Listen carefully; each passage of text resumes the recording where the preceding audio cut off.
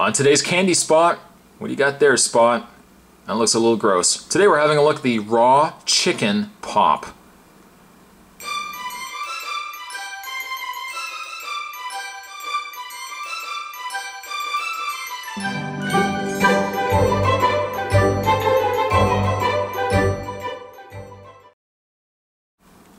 Ew, raw chicken, yes. You want your very own raw chicken pop, you can click the link down below. This comes to us from stupid.com. There is some plastic on it. What I am going to do is I'm just going to take this plastic off. This protects the raw chicken, keeps it sealed, keeps the dirt and debris off of the pop. I'm just going to use Hank, by the way. Hank is here, hello. I should have really introduced him before I started using the knife. Let me just get this plastic cut here. There we go.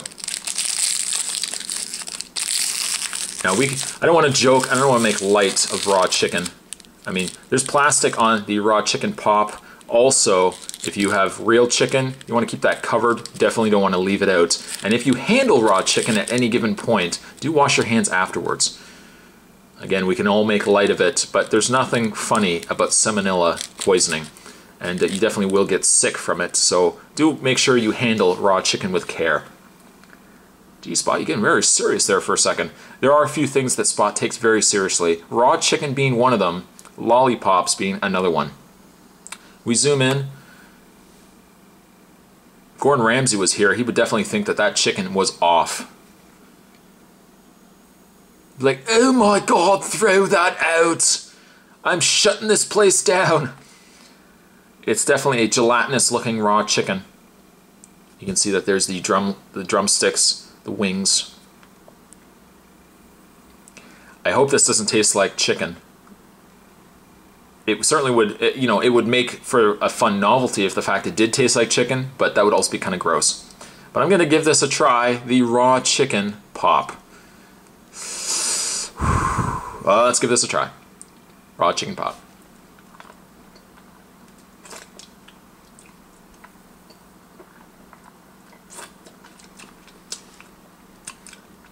Well, luckily it doesn't taste like raw chicken. I can't even place the flavor. It's kind of like an orange flavor, like a tangerine. It's not bad. But I mean, certainly as a novelty, the real money is in the fact that it looks like a raw chicken. These would be fun for like a party gag. Like if you're giving out little novelty bags afterwards, everybody visits your party. Or if you have a barbecue, you can give the kids some raw chicken pops. Make sure that they're lollipops again. You don't want to give children raw chicken. That's not good for you or anybody. Still not bad. Definitely not bad. Definitely more of a novelty than anything else, but I think they're still pretty fun. Again, if you want to get your very own raw chicken pop, I'm going to provide the link down below, right there. You can click the link and order yours from stupid.com.